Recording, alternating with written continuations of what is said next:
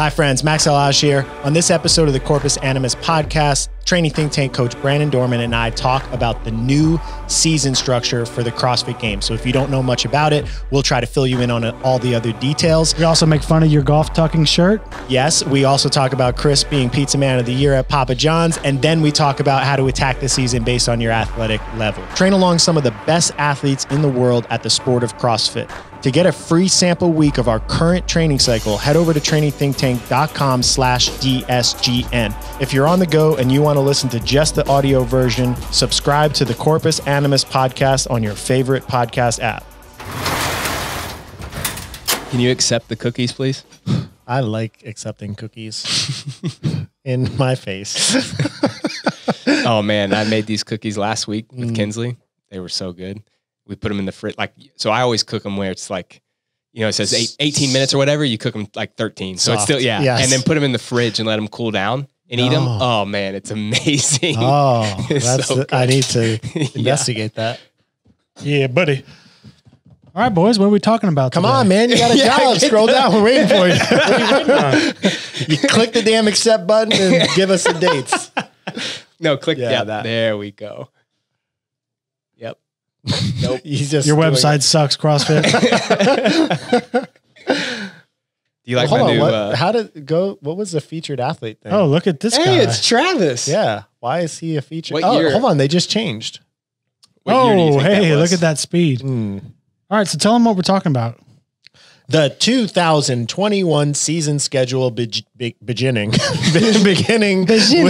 the open March 11th. So there's new changes in CrossFit, Brannen. Yeah, I actually was just talking to a couple of our other coaches here and saying, I think that this new change for us is a welcome surprise because it allows us to have a true structure. Whereas like 2 years ago, the first sanctional season, I don't know about you, but I was running around like trying to figure out this qualifier's here, this qualifier's there, this sanctional's here. Yeah. It was tough. That into COVID. It was 2 straight years of torment. I was like, what am I even doing? Yeah. Like, why am I even trying to plan? It's so true. I learned there was no such thing as planning in 2018 and really even last year and then the beginning of this year. But the nice thing now is having a schedule in place where at least right now, Castro said these dates are not going to change. Maybe the way that we do the workouts will change, but we know like March 8th starts the open stage 1 and then stage 2 will be the same dates. And it's like, I can write out a template. I know exactly what training is going to look like. And then I can build that out for each of my athletes. You can prepare like a normal sport. Exactly. I want to make sure that we say, well done CrossFit to getting this out. Yes. Because I mean, Rosa came in and there was all this public outcry about getting some sort of professionalization of the system.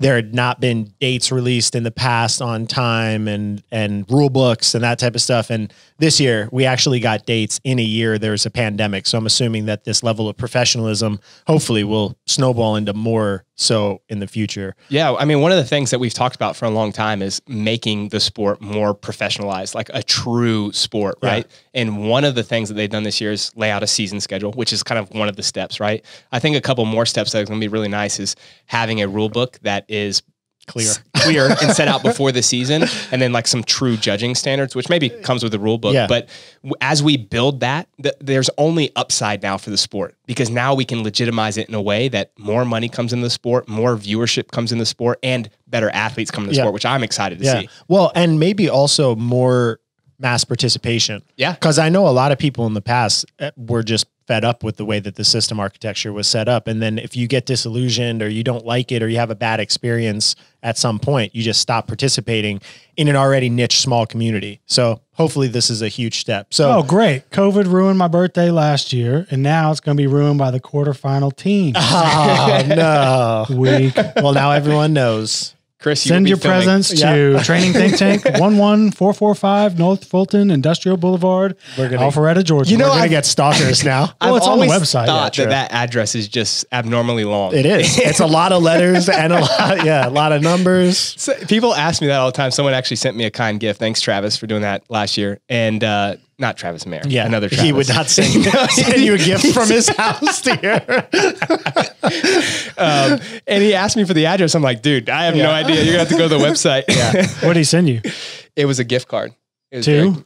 local wood fire. Oh, I that know. was a If good you've know. ever been to a camp here, you know local Oh man, woodfire. it's so good, and it was $50. So we had like just a smorgasbord. Nice. If that's an actual word, I think so. That was a word. I've heard it. It was I've heard it used fantastic. before.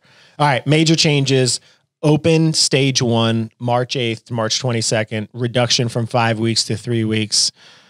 That's nice. Yeah, no, I think it's nice, but I also think that there are a few questions that I have, and this is one of the things, the conversations that I've had with my athletes is, with a reduction down to 3 weeks, most likely there are going to be a few more tests than just the 3 weeks that we're used to, right? So maybe it is 4 tests or 5 still, I guess maybe instead of saying tests, scores, right? So more data points there. So I would assume that we may see multiple tests or like, the 15-1 and 15-1A or 18-2 and 18-2A, expect a couple of those. And so that's a conversation that we've had and kind of planned in training now. And then the other thing too is, what does that mean as far as the first 3 weeks and knowing that there's a stage 1? What does it mean for those athletes that are trying to get into stage 2? So if there are multiple tests, are we going to do like a test, retest Friday and Monday, or are we just going to do it one time knowing that they can get through if they're in the top, let's say 10%, if that's exactly what they take? So those are the conversations I've been having with athletes. Yeah. Hold on. So before y'all get too quick, or say what you're going to say. I was going to say they posted about stage 1. And obviously the goal here is for mass participation in a time where the world is globally locked down in a lot of places. So they put out that if you need to complete the CrossFit Open at home, you need a dumbbell, a barbell and plates, a plyo box, a jump rope, and a pull-up location. And then there's an equipment free option, which is probably, I'm guessing that you can't qualify for stage 2 if you don't do the actual equipment one. Yeah. But that still allows, like, if you have an affiliate and all of your members are at home and you're doing Zoom classes, it allows you to still participate in the Open. So I thought that was cool. Seems like a pretty good blend in a really strange time to try to keep the They sport haven't going. confirmed that though?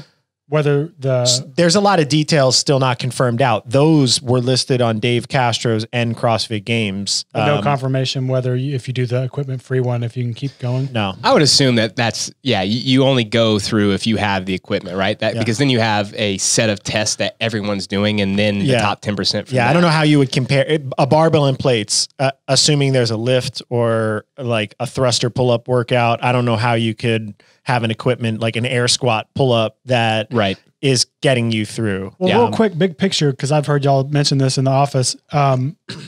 You have 3 stages, and I've heard y'all talk about kind of how y'all view each stage. So can you do that, and then kind of from a big picture view, and then jump back down? Okay, so that's stage 1.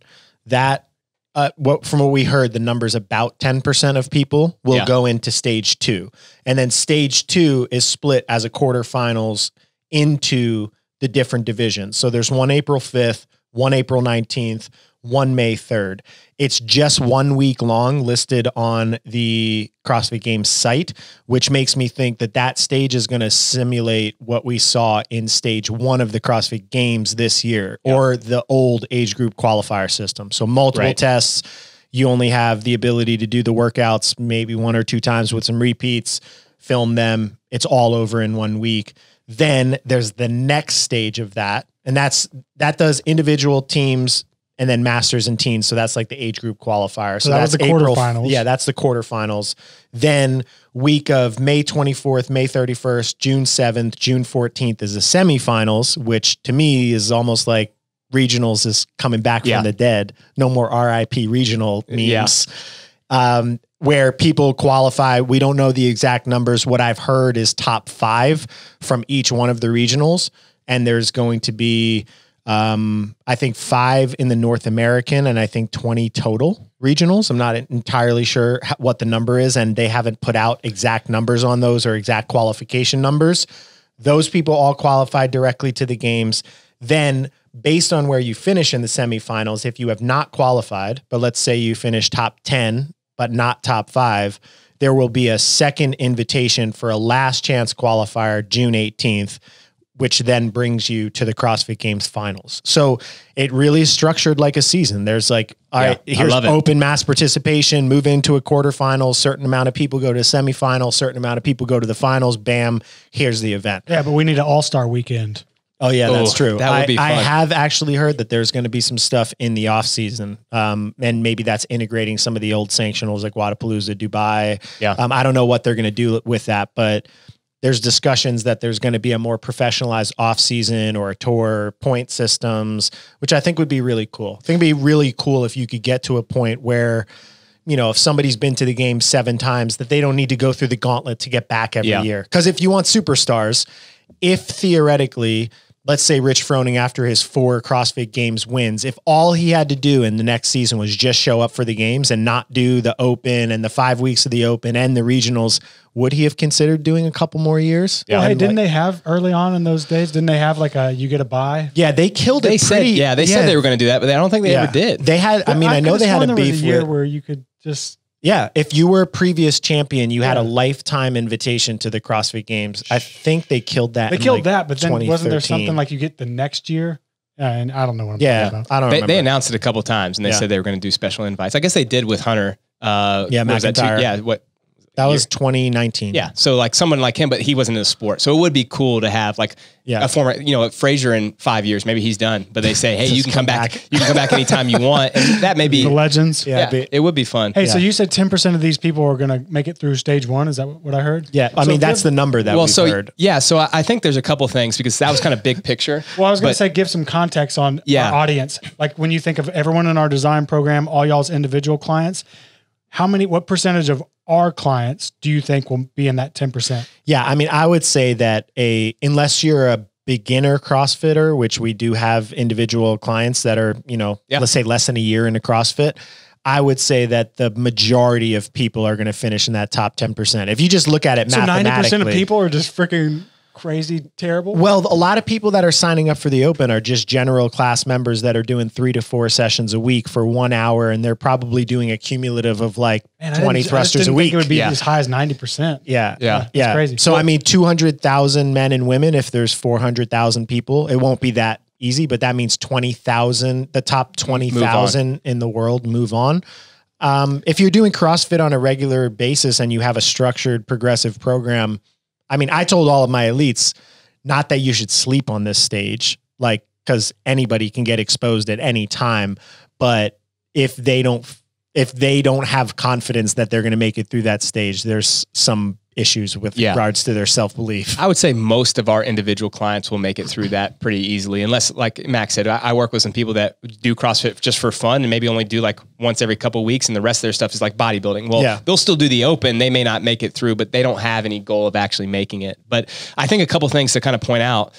The nice thing with this schedule is obviously we have these different stages, but it also tells us exactly when, like, okay, if you're 35 or 34 and under, this is when your stage 2 starts. And then if you're in the masters, this is when your stage starts in the teams. So it gives us as coaches an opportunity to be able to actually have a plan. And one of the things I would encourage people that are listening is know your goals and then have a plan in place for, if you know you're going to crush stage 1, then are you training for stage 2? Because if it looks totally different, which we have to assume that it will, you can't just do all the body weight stuff in stage 1 and then think in 1 week you're going to be prepared for strict muscle ups, freestand handstand holds, legless rope climbs, a 1K row, any of those things that may come out. Yeah. I mean, I think just based on, I don't know, maybe some common sense deductive reasoning, which sometimes shoots you in the ass in CrossFit because they like to twist it up. But if you know there's mass participation, there's only those things, then Open stage 1 is going to be relatively basic. It doesn't mean it's going to be easy. No. They could still probably have the most painful, to be completely honest. Or there could be like a 1 rep max front squat, or there could be something that is a lower barrier to entry lift than a full snatch or a full clean and jerk or something like that.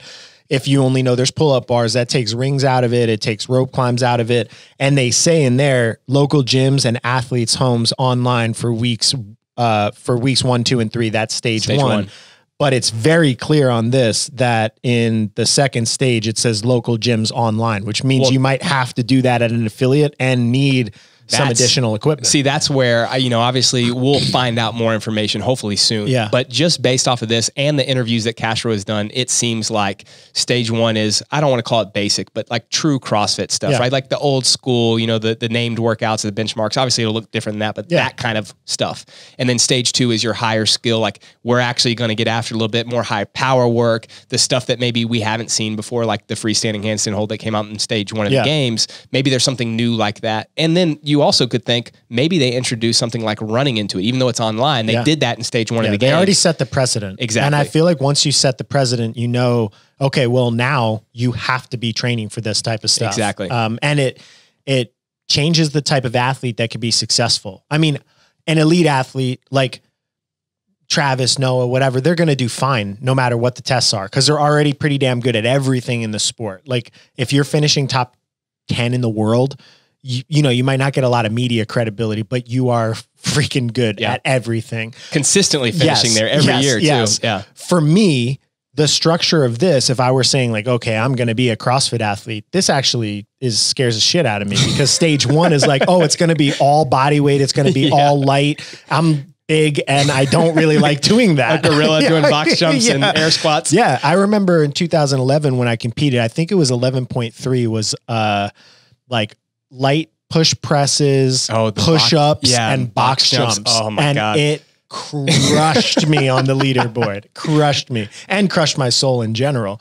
But there are athletes out there that have, you know, capabilities and have all the skill sets, but they might not be good at classic CrossFit. Yeah. So you almost have to do some sort of self-evaluation on yourself. One, to get the timelines. So like Masters, they have from March 22nd until May 3rd. So you almost have a whole full training cycle. It's really 5 weeks after the Open. Yeah. Whereas the individuals, you have from March 22nd to April 5th. So really what I conveyed in my like peaking is that the training cycle from March 22nd to April 5th is really one competitive maintenance cycle. Yeah. Right. Like you're not necessarily trying to drive fitness up during that period of time through the Open, because you're getting ready to compete in a month for the thing that's giving you the ticket to the semifinals. Yeah. So it's kind of the structure is great, but it definitely changes if you're an individual, who's only going to stage 1, if you're an individual who thinks you're going to make it to the games,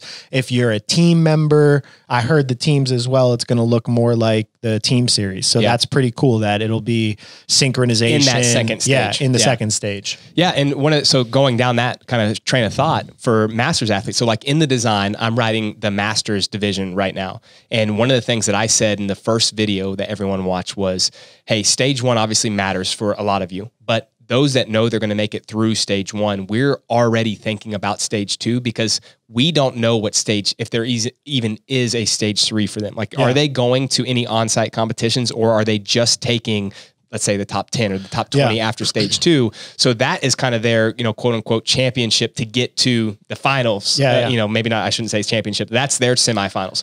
Unless something changes, or unless something else comes out. And so our plan is, you know, we got to get through stage 1 for those that need a fight for Masters.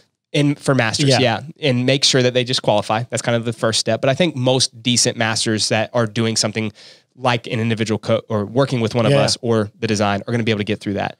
But then we got to make sure that they're good enough to qualify through that stage 2 to whatever is next. And again, those are things we don't know, but if we have a plan in place, at least everyone knows, like, we're going through this, where our stage 1 is almost like we're still prepping really just for stage 2. Yeah. Information I've heard with regards to the Masters is that the number in week 1, 2, and 3 in that stage 1 is 500 now instead of 200.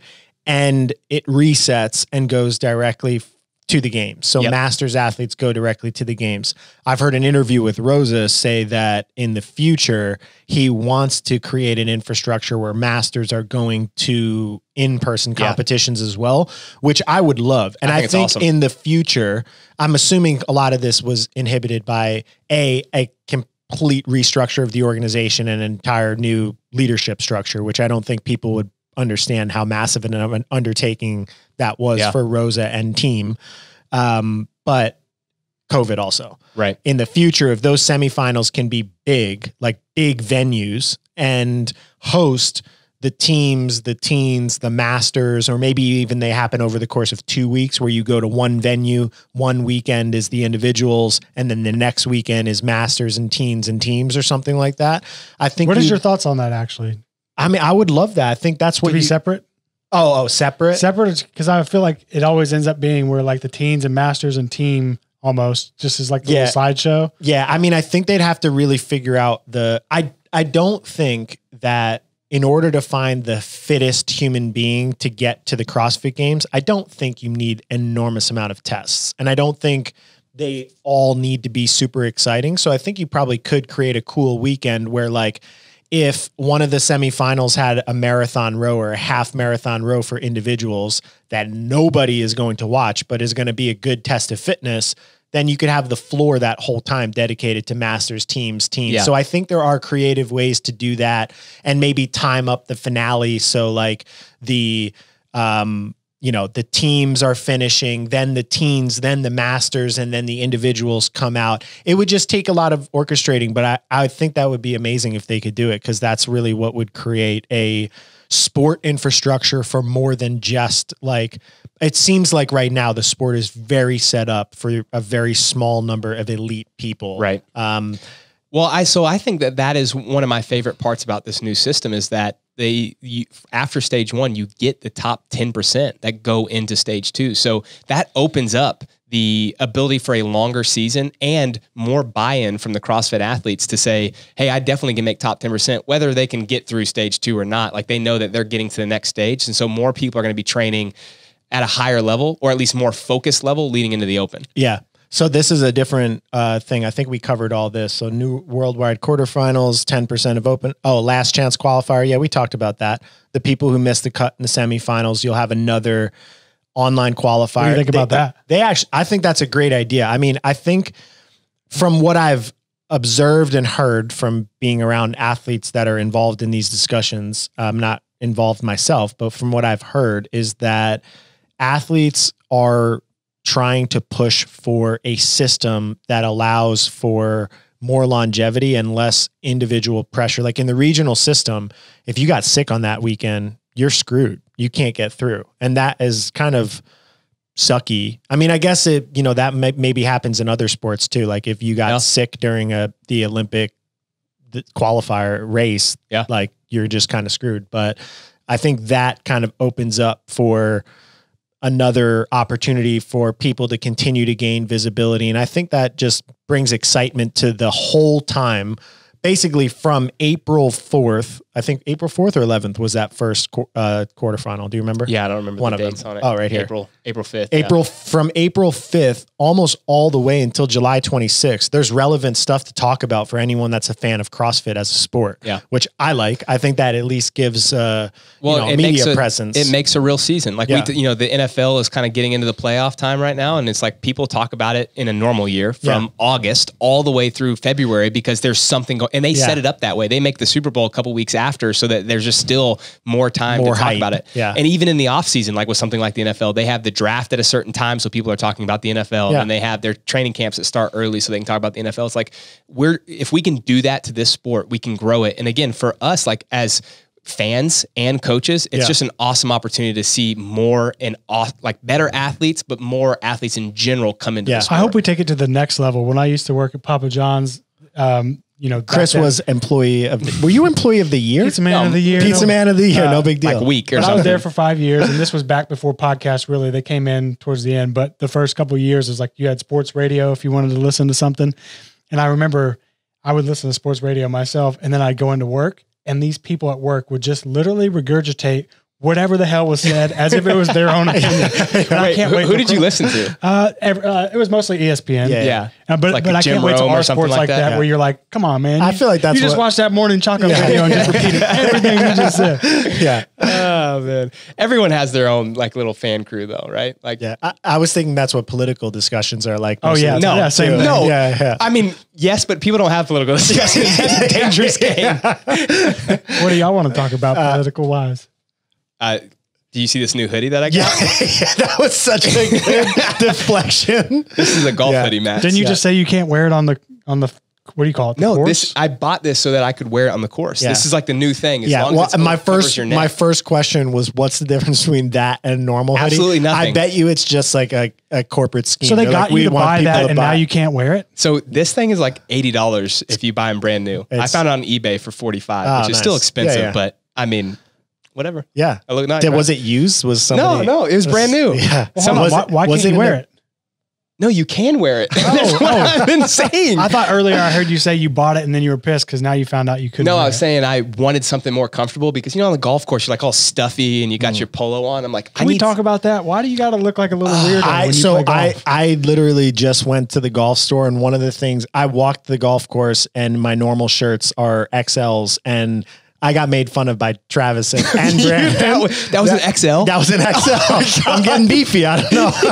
And I was like, hold on. For the viewers, imagine like a skin tight Speedo type shirt. Skin tight Speedo. Delete this damn podcast and get me off here. Hold on. So your XL was skin tight? Yes, it was so tight. Man. I'm beefing up. Well, anyways. Was it like a Versace shirt where you could just see your flabs and I hope not flabs. your curves? Yeah, my curves, my nipples.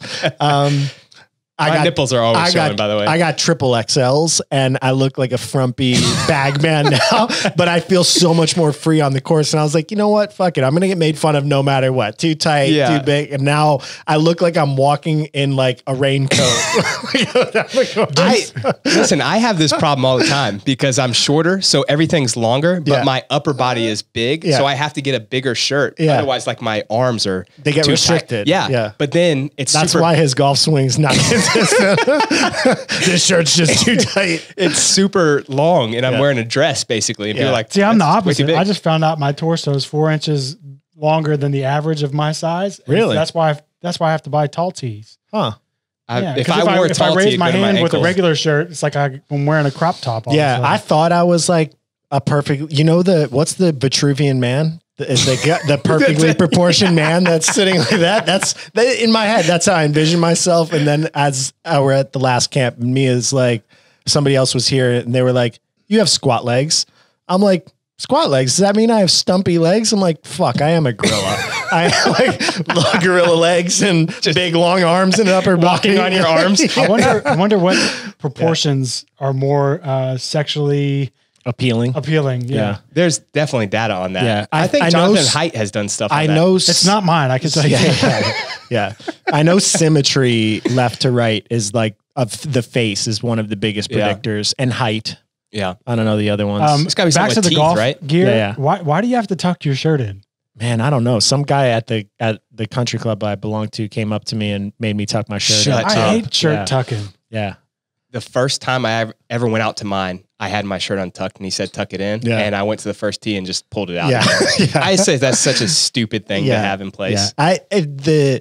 I honestly feel like, talk about like sport reform, that they could make that sport so much more accessible if like pretentious assholes weren't making decisions about that. And there's a huge movement of people doing it now. Like people are preferring to go to, huge movement. Like, hey, now hoodies are cool. I guess that kind of, that the reason I brought that up in the first place was to dive off the political conversation. But in all seriousness, I think that's the process that we're starting to go through with CrossFit. Like for so long, it was just like, I don't want to talk bad about Glassman, but wherever those rules were coming from, they're coming from the top. Things changed on the fly all the time. And to have someone that comes in and restructures it in a way that here's our season, here's our dates. Hopefully they come up with a rule book. Like those are only good things for the sport. Yeah. Yeah. Even if like no decision making and no rule system is going to be perfect. People will find ways around systems and whatever, but having them in place is what I think creates the professionalism and the willingness and understanding to like, let's work on this from year to year and come up with new rules and come up with new systems as the sport grows and as new sponsors want to come in. So I think it's been pretty good. Back to this, it says return of the affiliate cup. That's because we didn't have teams last year, but do you think y'all have any ideas of where it's going to go? Is it going to be the old way where you have to be an in-person team? Yeah. I mean, they said it, Castro did an interview that said it was going to be similar to the old affiliate cup structure, which was, I think it was 3 days a week at your affiliate. You didn't have to live there, but you had to be there and show proof. I remember us having to show proof for like 3. Yeah. No, I love that. You like that rule where you have to show? Yeah. I mean, I think from a community standpoint, the super teams, like the people who are paid professional athletes, if you want to be part of a team that's dominant, just move to the same place. Like, and they did that before. Yeah. Like I mean, Mayhem is probably going to do that. I'm sure they'll pay and have people go out there to train with Rich, and that makes sense. And they're pro athletes that are trying to build a team that can be competitive. But I think when they got rid of that opportunity, I mean, I've worked with in a mentorship capacity or a coaching capacity with so many gym owners. And there were huge amounts of cultures that were completely decimated when they went to the sanctional system, that were literally like, that was the architecture of how their businesses were built, because the team of athletes was the best looking, the biggest, the most muscular. They're basically walking billboards for the community. The entire gym that goes there were fans of those people. So they wanted to go and watch the sports. They looked up to them. They wanted to aspire to be with them. Those people were teaching them how to get better. And even though they weren't training together, aspire to be with them, to be like them. Sorry. Yeah. You'd have like the sport version, and then you'd have like the general RX version, and it just built community cohesion. So when you strip that away, like, yeah, you supported the super teams, but you didn't support the 15,000 affiliates that potentially could enjoy the sporting aspect of CrossFit. Exactly. So bringing it back, I feel like was a great decision. I mean, you maybe screwed over a couple of teams that had people that lived in multiple places, but I feel like for the greater good, that's just like, deal with it. And it sounds like we've formed our first team already. Oh yeah. Yeah, This is honestly one of the coolest things. So it's 3 coaches and Brandy, who's basically a coach. Mia, Kyle, Mike, Kyle Ruth, and Brandy. I think just from a longevity standpoint, they're all in their 30s. They've been training Still for young. a really long time. They have a master's team division. Yeah. We need that next. I feel like it just says a lot about just, training protocols that keep you getting better for long periods of time. And I feel like they couldn't be a greater reflection of what we stand for and like. So I'm pumped about that. I think one of the cool things too is that, so like Mike and Brandy, they now have a little boy, and Kyle has 2 girls. Mia's busy with work. They're showing that, hey, even with all these other life priorities, you can still dedicate to your fitness and do well, because they're going to crush it, right? Like, I mean, who knows how competitive they'll be, but they're still all really, really fit and super competitive on their own. And so it'll be fun to see how they balance all that for all the other clients that we have. Yeah. I mean, the expectations were moderated, and I feel like that's always a great place to be, where like, maybe things go great, maybe things go bad. It's more about the journey and the process. Generally, that's like the most fulfilling way to go into something. But I think if you just look at statistically, how many of these people that are not paid professional CrossFitters, because that's I don't know, maybe there's 100 of those people throughout the world that are like aspiring to be games athletes or getting paid by sponsors. Those people are taking care of their training and all that stuff. Yeah. When you go down from that, the people that are in teams, a lot of those people for the last year have lost a lot of their motivation. I've seen a bunch of pictures of people putting on a couple extra quarantine pounds. Yeah. So you're going to have to talk about like getting your ass back into shape, figuring out, if you're in California and the gyms are shut down, those people aren't going and training together on a regular basis, I'm guessing, unless they're part of the people that are violating. So I feel like this is going to be a strange year that anybody that is in an area where COVID protocols were a little bit less restricted and who has just been training and keeping their community together is going to have a big, serious leg up. Yeah, no, I agree. I actually had a conversation with one of my athletes last night. I was on a call with him, and he's basically going through that, right? Like, he just got a new job. He just had his first daughter, and he had to take some time off because he's working for a huge corporation, working 12 hours a day. And we sat down and said, okay, here's the plan for the Open. But like, he had to make some decisions of how to navigate the training and say, okay, here's a time I'm dedicating. But I think the cool thing for, anybody that's kind of going into this season is, again, I know that if I just kind of crush this stage 1, I have an opportunity. So like, there's more opportunity than, 20 people make regionals and that's it. Well, then only for this tiny amount of people will there ever be a chance. Everyone's just doing the Open for like bragging rights in their gym. Yeah. Now you open this up to 10,000 or 20,000 or maybe even more can get through to that second stage and have something to compete for. And showcase more advanced skills. I mean, there was something about the Open that kind of sucked if you were somebody that was outside of the elite, but you had all of the skills, and then you only got to do, some workouts. You'd have to have so much fitness just to get to, a heavy barbell, right? Yeah. Like, if I were strong in 19.2 and I'm not fit enough and I can't do 125 toes to bar, I can't even get to the last bar. So it kind of, I think this system might allow for more expression of people that are not just well-rounded and good at everything, but still like competing in the sport. Yeah, I agree. I mean, that's you are a perfect example of that. Like, you have all the high skill gymnastics, like freestanding handstand hold comes out. If you practice that for 1 day or 2 days, you'd be able to put up an unbelievable time. Yeah. Even compared to the games athletes or other things that are like that. But again, general fitness. Yeah.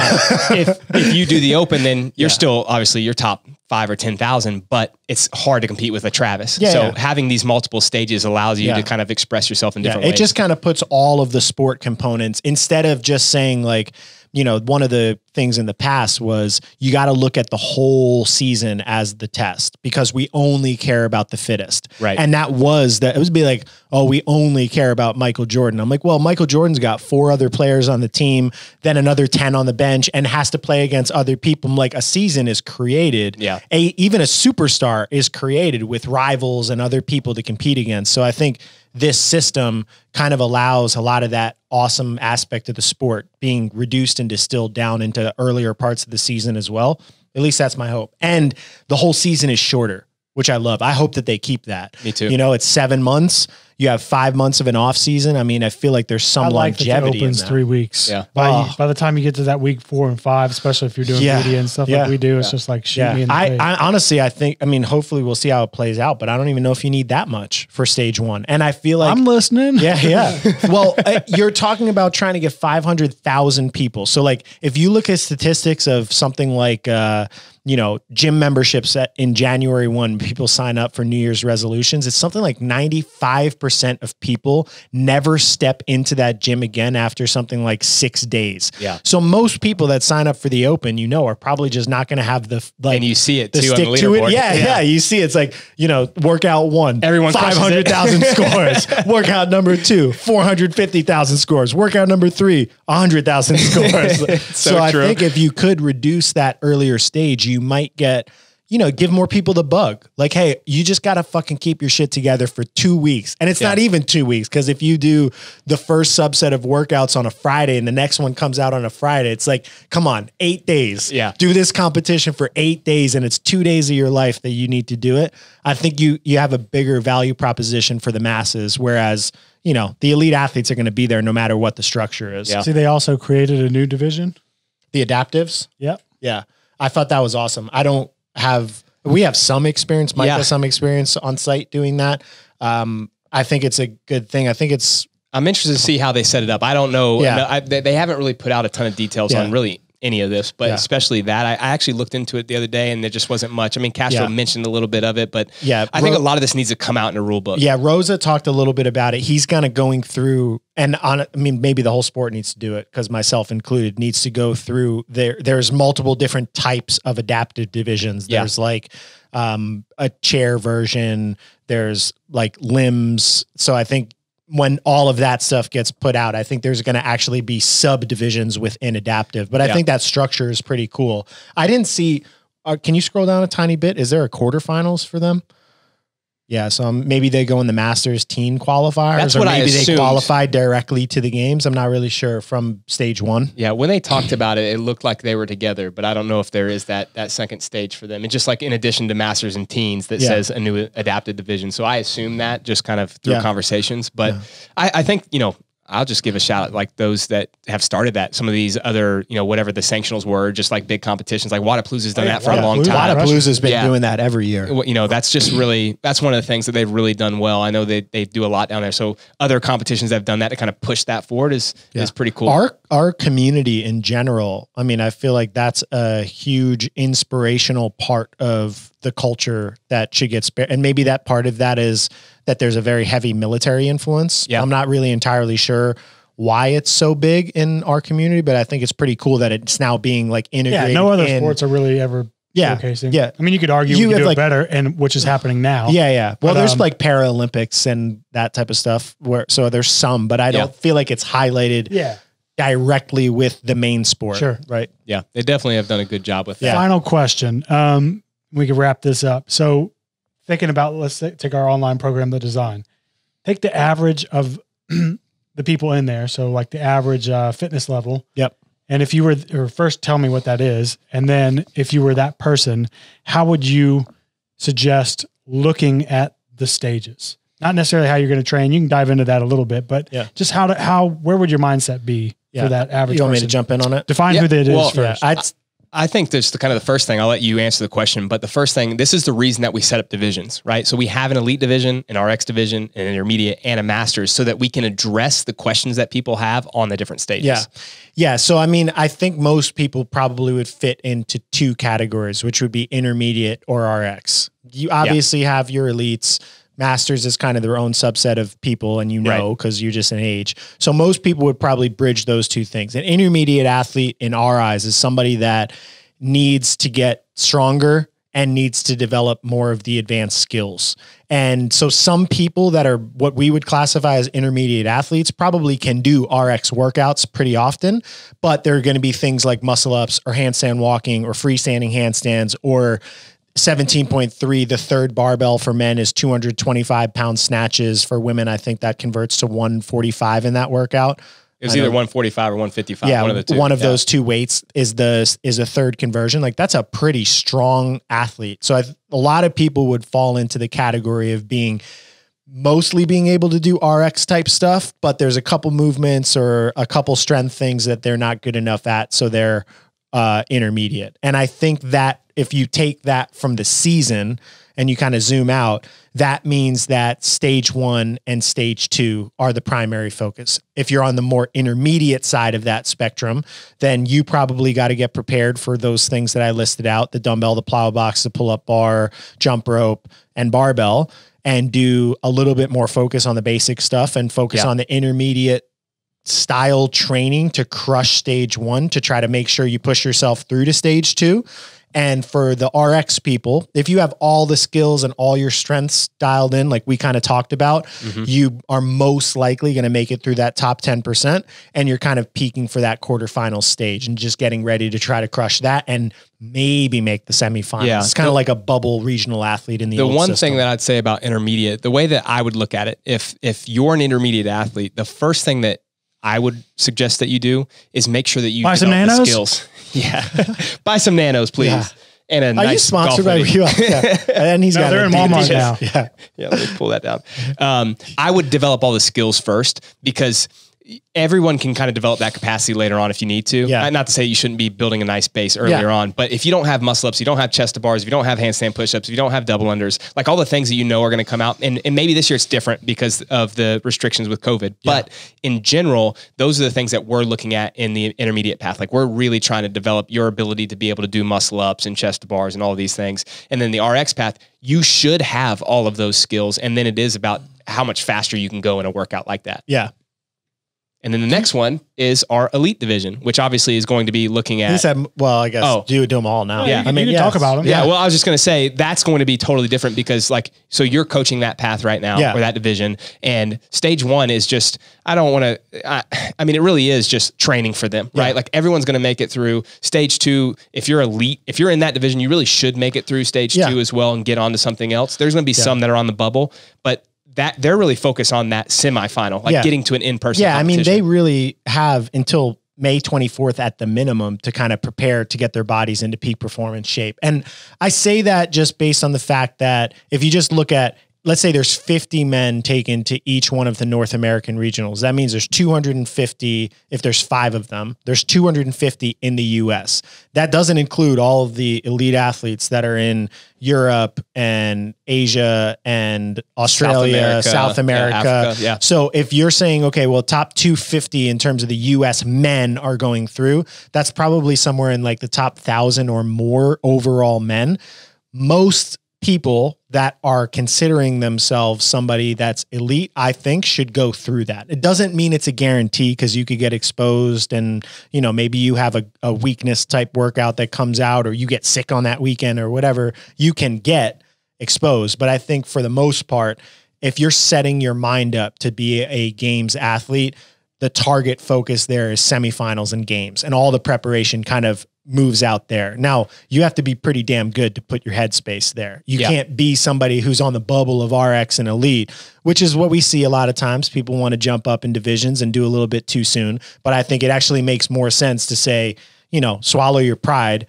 And if you're you're barely going to make it out of the quarterfinals, then focus on all the stuff that's in the gym and wait to develop your running and your swimming and all of that. Run that back stuff. one more time for the folks. Yeah. If you are not elite or you're going to be on the bubble of elite and RX, that quarterfinal stage is going to be your primary focus. You might want to focus more of your time on the gym, getting intense, keeping your volume a little bit low, getting your strength up, and waiting on the running and the swimming and the biking and the strongman and the other skills. You heard the man. See. So that's hard to do, especially as an athlete that wants to make it. Yeah, I mean, the truth is, like, your gift is getting to the semifinals at that point. Like, we used to have people that were like, I just want to make regionals. Right. It's a totally different mind state than somebody that's like, I want to win regionals. Exactly. And if you're going to win regionals, you're not really that worried about getting there. And can we also say that there is a large gap still, not to like hurt anybody's feelings, but there's the gap between the true like top 20 in the world and then those that are making sanctionals is still very large. So that's also some ground you have to make up. But the first step is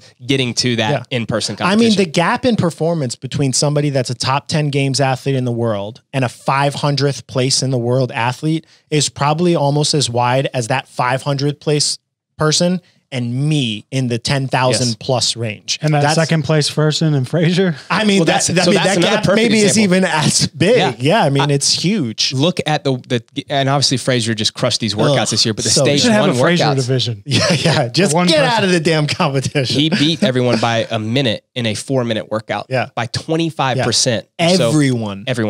Yeah. Like, so, and that's also the gap that's seen because we've kind of pulled that data out. So it's just a way for people to start thinking about it and actually having realistic expectations, like you said at the front end of this conversation. Yeah. If you do that, you're going to have a more enjoyable season and you may surprise yourself. Yeah.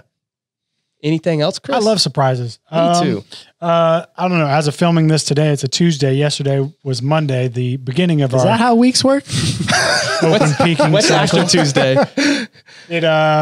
Did the elites put up any big numbers on that? Yeah, I saw 300-pound snatch yesterday. I think 180 was our biggest female. I'm going to check the leaderboard right now. I have my time blocked off to do it after this podcast, and you put me on the damn spot, but I'll open it up. Ooh, Dylan Pettit at a 305. Oh, that's today. I was like, what the hell? I was about to say, geez.